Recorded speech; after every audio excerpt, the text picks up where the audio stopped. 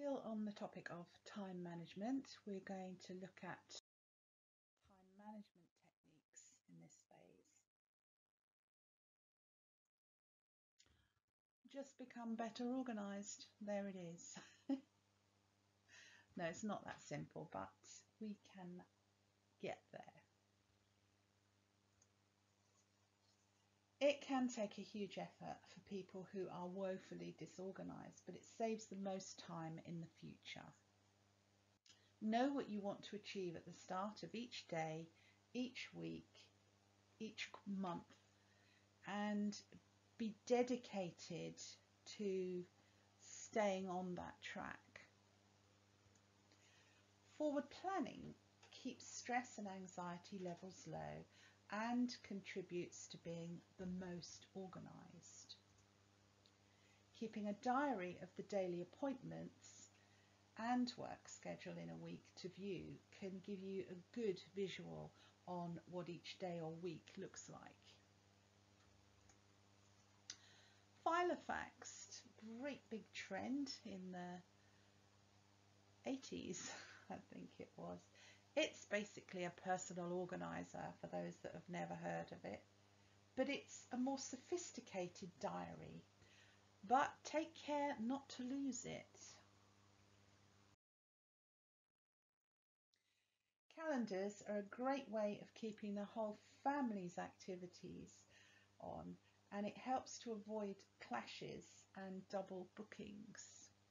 So you get a very good visual with the calendar, what your month looks like, and perhaps what's coming up in a couple of weeks' time, and that goes for the whole family.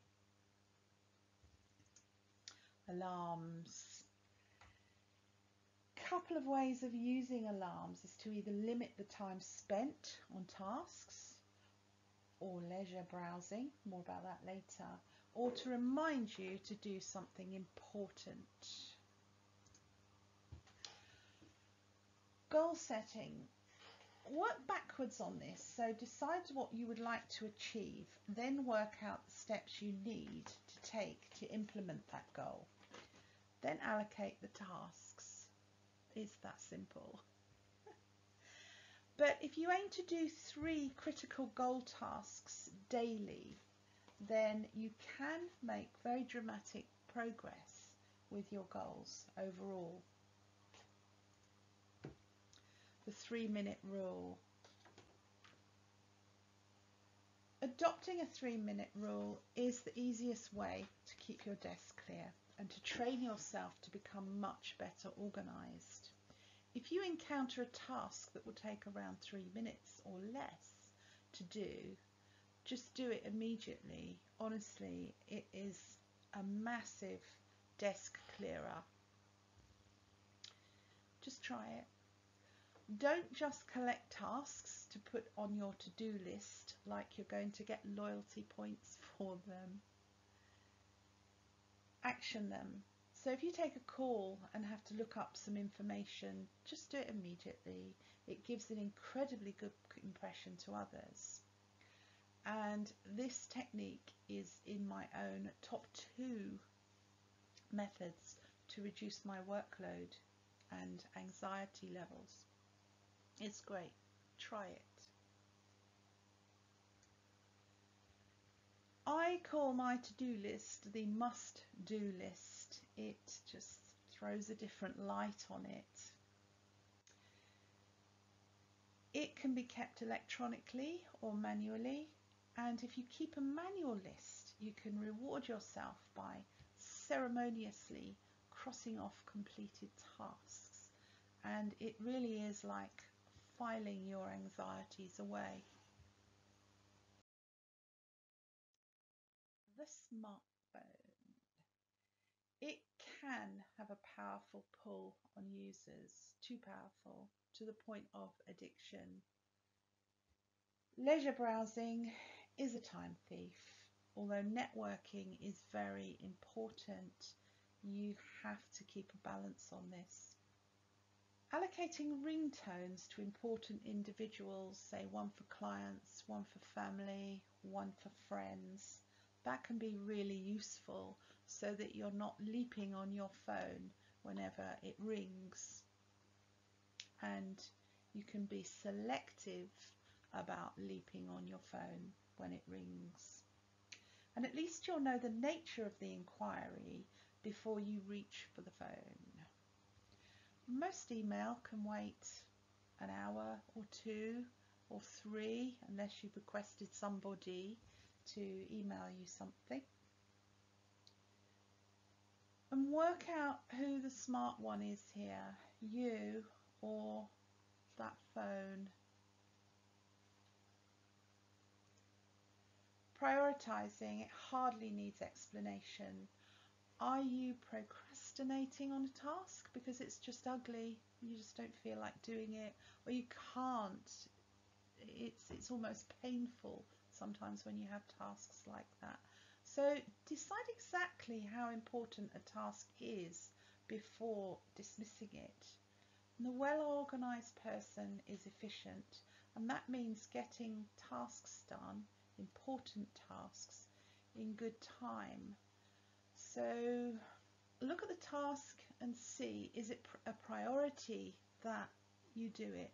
If so, make it a priority.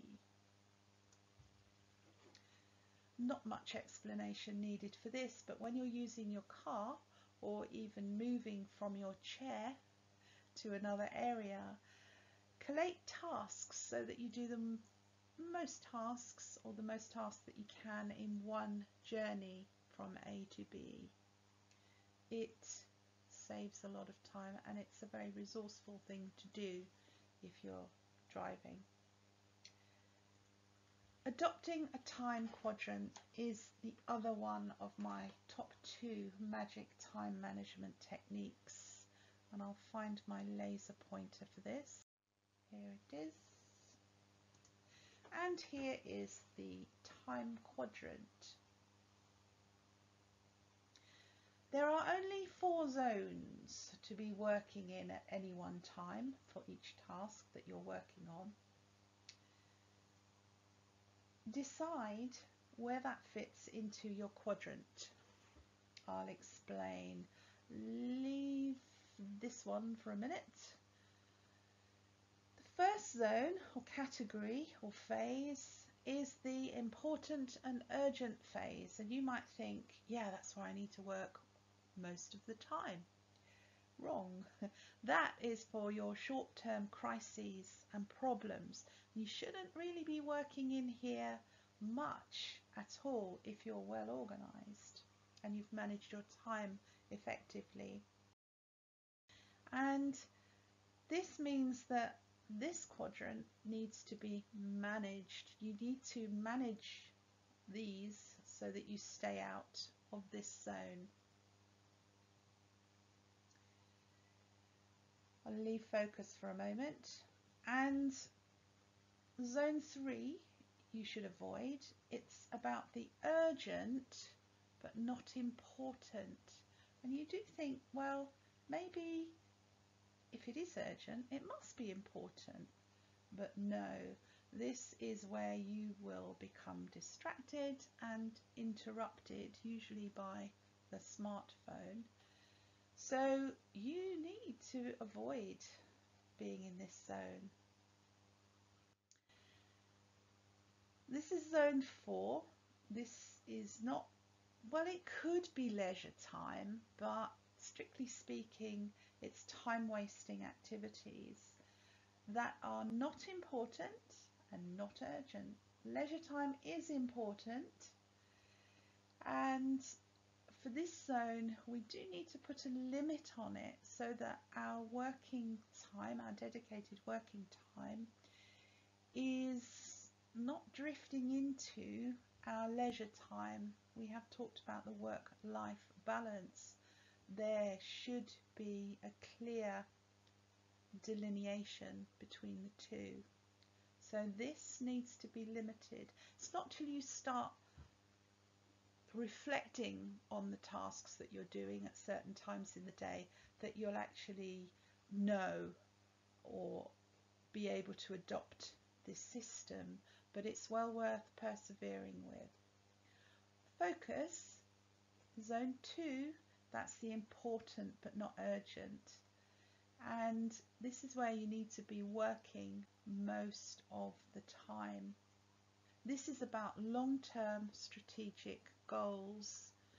And for me, it's like preparing in advance, well in advance, for meetings, for events, so that I'm ready days before I have to.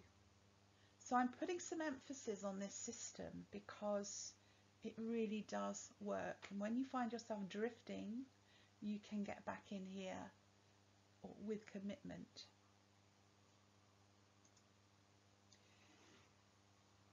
Creating a daily, weekly, monthly routine can help with organising. So daily, you could check your email at certain times only. Weekly, you could have a board meeting with yourself to check that you're on track with your workload or your goals or your leisure schedule. And monthly, you might put in an extra half day of effort to do the tasks that avoid short-term crises, and problems, such as getting the bills paid so that you don't have to spend 20 minutes trying to get through to a call centre, or updating your accounts. And there's more. Boss worker time. There's only ever two states of mind when you're working in your 4 quadrants. And the boss time requires focus. If you need to formulate written content, for example, and worker time is for routine tasks. When you fatigue at work in your boss mode, but you still need to work, you can switch to worker mode. And what that means is that you do routine tasks, which are still important and will ultimately keep you working in the 2nd quadrant. Audio recordings. This is the secret weapon if you are studying. Make audio recordings. You can do this on your trusty smartphone. So use the video function for just speaking and play your voice notes back to yourself when you're driving, or when you're traveling on the train, or when you're waiting somewhere. But you can win many, many, many hours of revision this way, and well in advance of exam prep. That is true zone 2. Find extra time. Time hides in all sorts of elusive places. Number 1, just get up earlier. If you have important tasks to do, getting up early means that you can get those important tasks done before anything else in the day. And after you've been asleep, your mind can be fresh and focused, and you can have more brain space. So if you've got an important task to do where you need the focus, get up, get it done. Put the smartphone away, or just check it sporadically. I think lots of people need to wean themselves off their phones. As I said, it's important for networking, but you can get locked into browsing when you can spend your time much more productively on something else. I've just covered using dead time, travel and waiting. You might find that you have as much dead time in the day or week as dedicated time. Just ditch some tasks. Sometimes you have to just get rid of some of them You decide what doesn't really need to be done. It's liberating to, when you're under pressure and you want to make time, to just not do some of the things that you might have wanted to do or seemed like a good idea at the time to do, but that you don't need to do. It's liberating. Just give it a try, or file that job for a later date, diarise it, perhaps to do in next month. Delegate. This happy person looks completely delighted to be receiving a pile of files. Delegating can be painful for many people. This I know. Some people are annoyingly good at it, but consider that the person you could delegate to just might enjoy doing what you hate to do. If you never delegate, start getting into practice. It can save you hours each week if you allocate short tasks to others. It really can. And for me, the most painful thing is actually asking. So get over it. You can always skill swap if you're completely stuck, and that's nicely reciprocal. You're not ordering somebody to do something for you. Sometimes it feels like that. But if you can reciprocate and do something for that person, this can work extremely well, especially for the important tasks.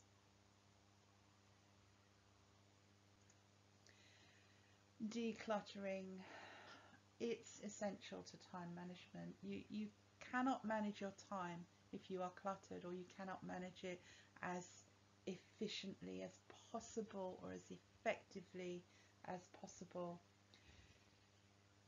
You will waste time looking for things that are not to hand. You'll also go out and buy some more things that you just cannot find, so it's not cost effective either. And looking at the clutter causes subliminal anxiety and feelings of helplessness. You cannot achieve if you live with clutter. It speaks to you constantly, so you need to block out a few days in your diary and dedicate it to decluttering your environment. And it's actually really enjoyable once you get going. And the key to decluttering is to have enough time to sit in your own chaos like a brooding hen until it's all clear. Don't underestimate how powerful this can be, and I will leave you that thought. The next presentation will focus on time management as it's applied to learning.